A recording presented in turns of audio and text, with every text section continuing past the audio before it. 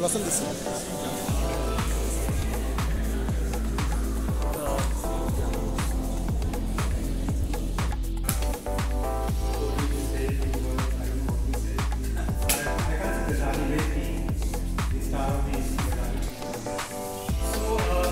Ghazali and we are from common classmates here. So we used to do together during our college days, talking about that. You know, when we used to see him to go around, good-looking guy, rolling, you know, with a lot of girls all around. I just bodyguard to him. You know, that's it, beautiful white Mala, can you get it? So anyway, we never thought of Ghazali into such a beautiful piece, and I never.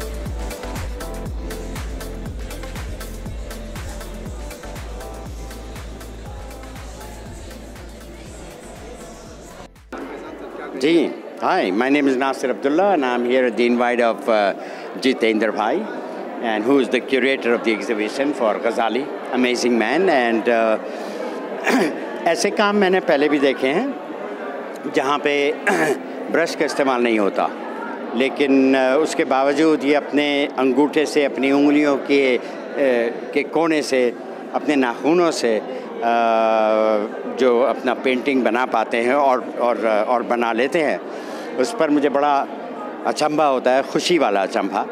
तो बड़ी खूबसूरती के साथ इन्होंने बहुत सारी बनाई हैं, कोई मेरे ख्याल से 28-30 तो होंगी, एंड लार्ज साइज़ वन। सो बहुत खूबसूरती के साथ इन्होंने किया है और इनका इंटरेस्ट भी दिखाई दे रहा है मुझे।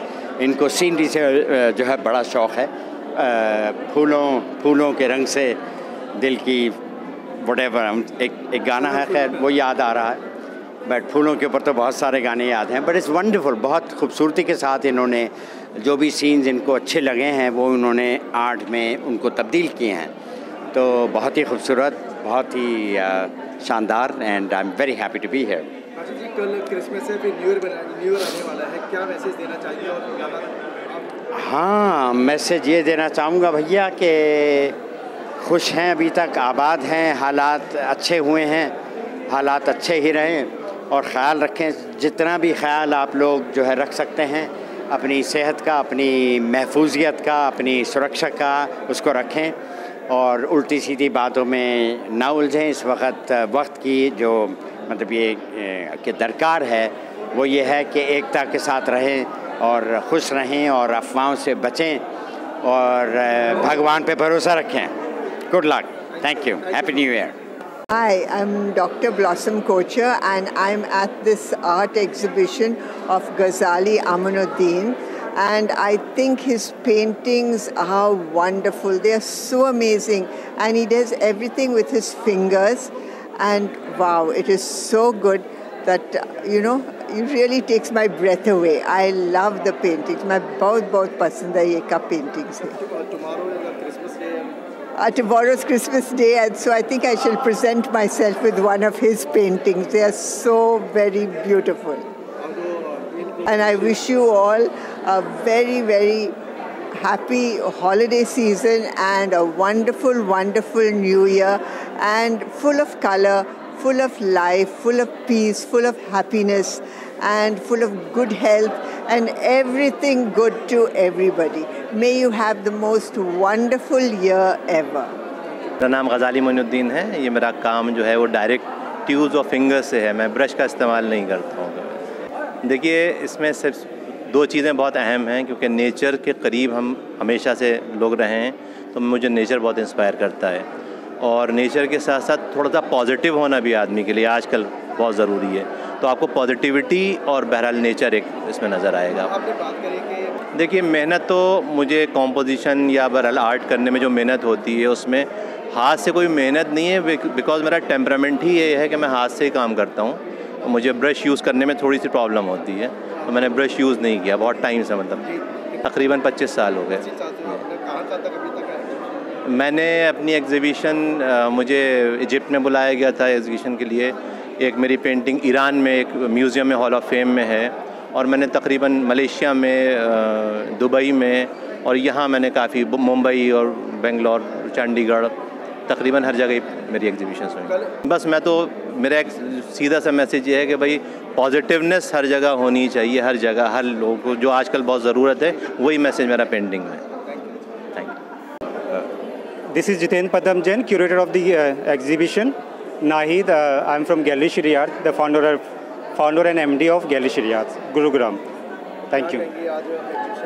बस यही कहेंगे कि गजाली को अपनी उंगलियों का कमाल दिखाता रहे और उंगलियों से पेंट करता रहे। हमारा सेलिब्रेशन आर्ट के साथ ही रहेगा और आर्ट के बीच में ही रहेगा। आर्ट करें और आर्ट करते रहें। Thank you. My name is Ankush B Sharma, and I am I'm assisting Jitendra Padam Jain in curation, and Gallery Sree Arts has done this beautiful show.